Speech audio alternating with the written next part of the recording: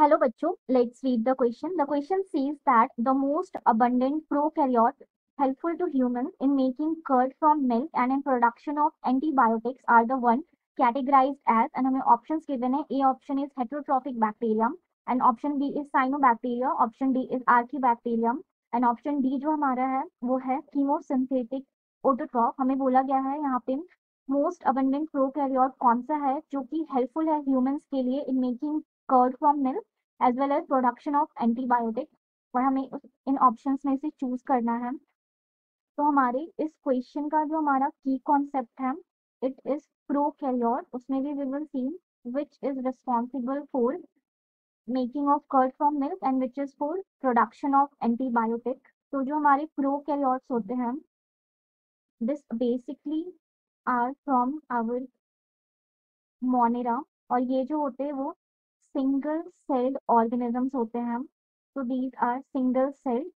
साथ में ये लैक करते हैं, lakhs nucleus and as well organelle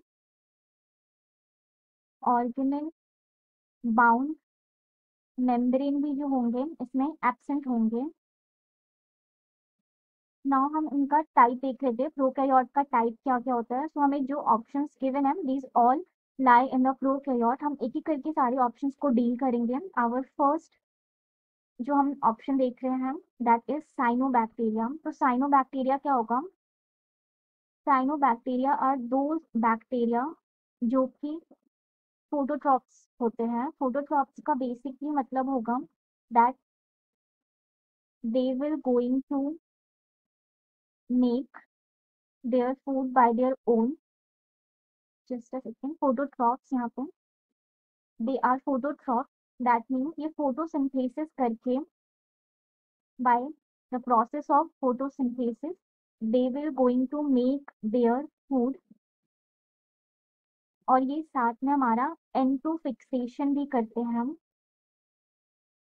that's why we say it or consider it as our biofertilizer.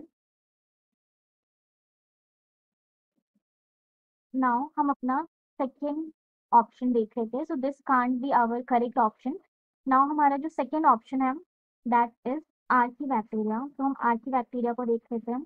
तो आर्कीबैक्टीरिया जो होते हैं these are basically those bacteria जो कि एक्सट्रीमोफाइल होते हैं. एक्सट्रीमोफाइल का मतलब क्या होगा?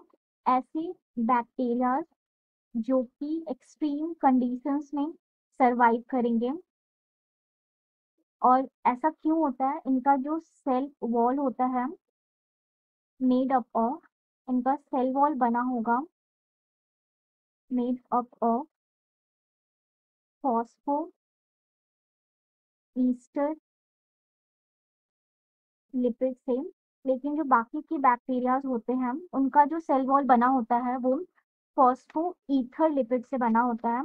दैट्स वाई ये जो है एक्सट्रीम कंडीशंस में भी सर्वाइव करते हैं. So this can't be our correct option. हम आगे के बैक्टीरियाज को भी देख लेते हैं. तो हमारा जो थर्ड पार्ट है और थर्ड टाइप ऑफ प्रोकैरियोट है वो है कीमो सिंथेटिक ऑटोट्रॉफ्स. तो कीमो सिंथेटिक ऑटोट्रॉफ्स यहाँ पे क्या होंगे? ये खुद से तो ऑटो मीन्स खुद से प्रोड्यूस करना, ये खुद से तो प्रोड्यूस करेंगे लेकिन ये केमिकल रिलीज करके फूड का प्रोडक्शन करेंगे. सो chemical released by them to make food और टू प्रिपेयर फूड. और केमिकल्स क्या क्या होंगे हमारे? We can take as our sulphur और वी कैन टेक फॉस्फेट. तो ये सल्फर फॉस्फेट का ब्रेक या फिर ऑक्सीडाइज करके अपना फूड का प्रोडक्शन करेंगे. तो this can't be our correct option. हमारा जो लास्ट ऑप्शन है वो है हेट्रोट्रॉफिक बैक्टीरिया. हेट्रोट्रॉफिक बैक्टीरिया क्या होंगे? एज वी कैन से और from our name that is hetero, जो कि दूसरों पे डिपेंडेंट हो. तो यहाँ पे जो बैक्टीरिया होंगे वो energy not generated by them. They take it from other sources, not generated by them, and they will going to take it from other sources. So it takes from other sources.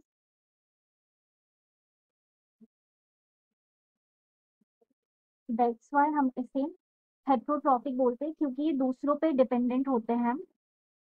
Now इसी में हमारा जो example given है that is making of curd, making of curd and हमारा जो antibiotic का production होता है, antibiotic production, this basically lies in this zone that is heterotrophic bacteria भी ये काम करते हैं. सो हमारा जो क्वेश्चन था, our question was the most abundant prokaryote helpful to human in making curd from milk and in production of antibiotic. और यहाँ पे भी हम अगर देखें तो मेकिंग ऑफ कर्ड के लिए जो हम बैक्टीरिया यूज करेंगे दैट विल बी लैक्टोबैसिलस, और एंटीबायोटिक के लिए we will use Penicillium notatum, and ये हमारा एंटीबायोटिक का प्रोडक्शन करेगा जो कि पेनिसिलिन होगा. I hope you understand it well. और जो हमारा करेक्ट ऑप्शन है यहाँ पे, it's A option, heterotrophic bacteria. I hope you understand it well. Best of luck.